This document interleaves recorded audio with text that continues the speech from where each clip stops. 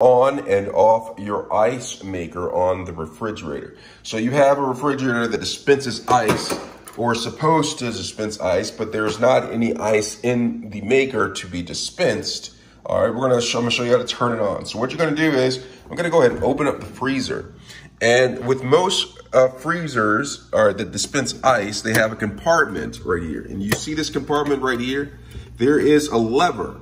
All right, now if this lever is down, that means that the ice maker is on. As you can see right here, it shows it. If you can see the icon right there, it shows it on and off. When it's down, it means that it is on and it will dispense ice. All right, and it will start to fill up with ice. To turn it off, make sure that it's up like that and it clicks up right there, and it will not continue to make ice. You see ice down in there in the maker right there?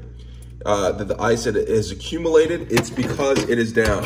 When it gets too full, this lever will come up and it will not continue to make ice, all right?